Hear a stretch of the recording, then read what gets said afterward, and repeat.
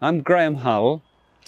I was in charge of the styling design department at Crewe for a number of years.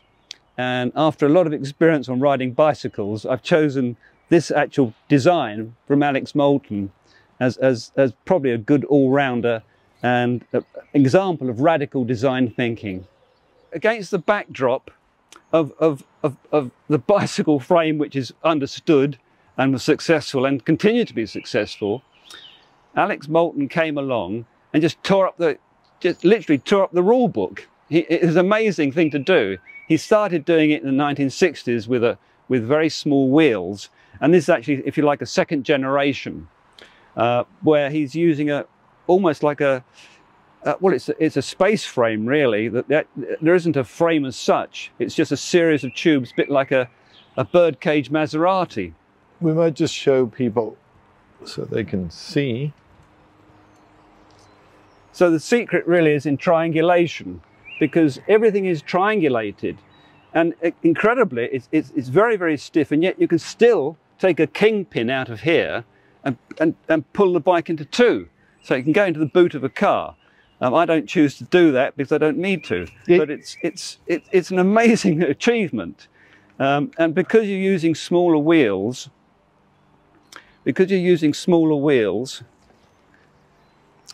for touring they're very good, because I've actually put a luggage rack on this, because you can put a very big bag here and a very big bag here, which you can't do on a normal bike because of the size of the wheels, and it's a very, very stable frame.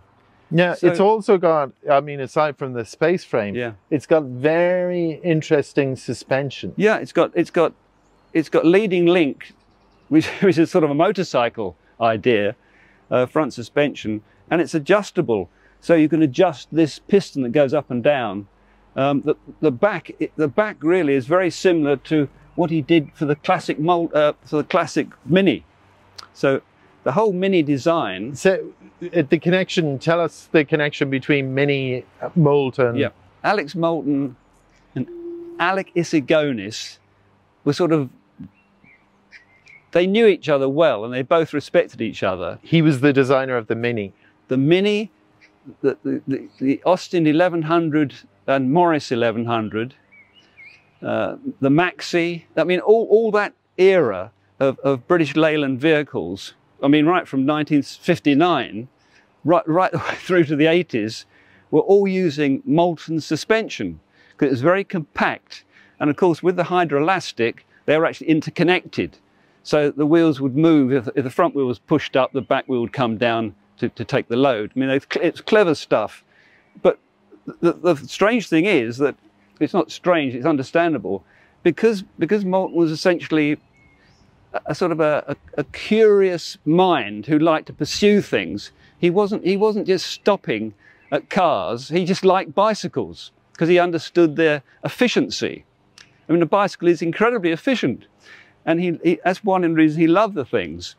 And of course, he's a very wealthy man, and because he loved engineering, he was also a Rolls-Royce owner. So he owned a Silver Cloud and a Shadow. And I'm very fond, because working on his I met him a couple of times, but he was a very lanky chap, and he used to drive with his knee against the door trim pad, and he always had a special block made, which, if you can imagine an old-fashioned blackboard duster, nicely trimmed in leather with piping, on the door trim pad, and that was my first job. I was sort of hotshot Hull from the Royal College, meant to be doing a Bentley coupe or something, and then there was this knee pad, but it went down the production line.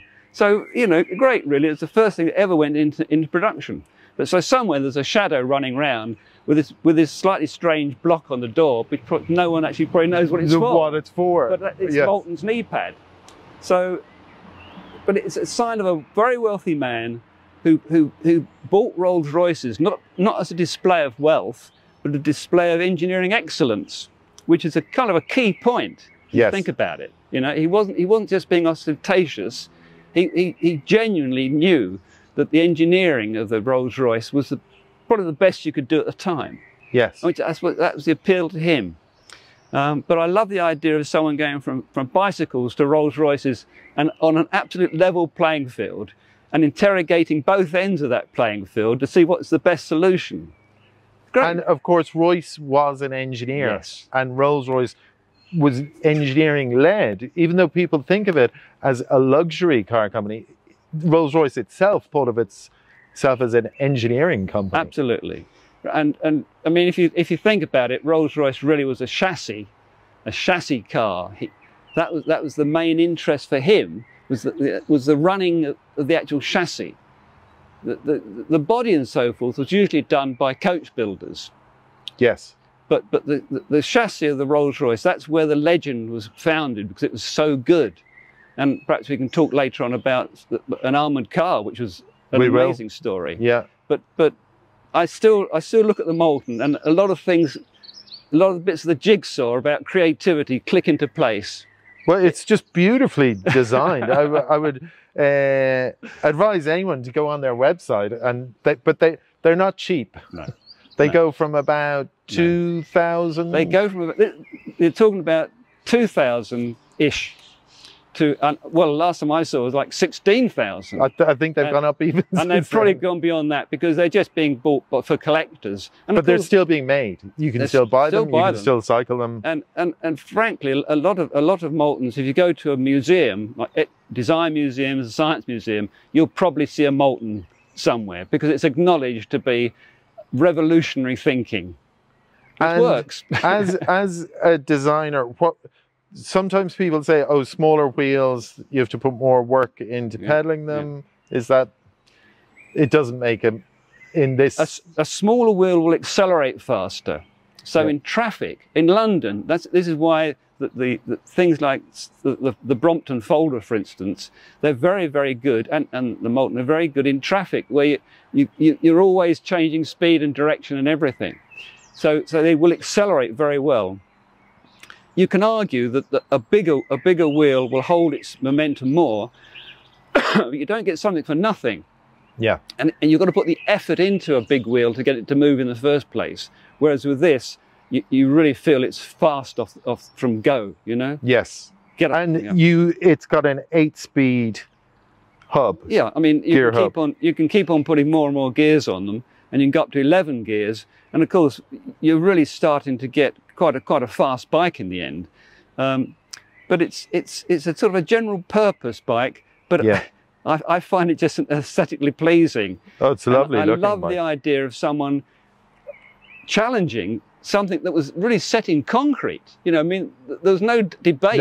This was the answer to a bicycle. Yet Moulton came along and said, well, okay, but you could do it slightly differently. And is that expensive to make? Is that why more bikes don't have that design? It's more difficult to make.